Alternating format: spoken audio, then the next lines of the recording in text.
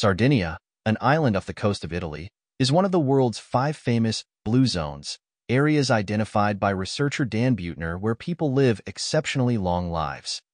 In Sardinia, the concentration of centenarians, people who live to be 100 or older, is particularly high, and even more remarkably, the ratio of men to women centenarians is nearly 1-to-1, which is quite unusual.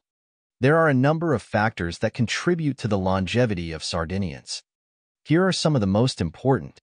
Diet. The traditional Sardinian diet is heavy in whole grains, legumes, fruits, vegetables, and sheep's milk cheese. Meat is consumed sparingly and is usually sourced locally.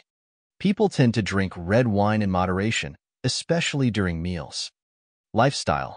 Sardinians tend to live a very active lifestyle, often working in physically demanding jobs well into their later years. They also have a strong sense of community and social connection, which is another important factor for longevity. Genetics. There may also be a genetic component to Sardinian longevity.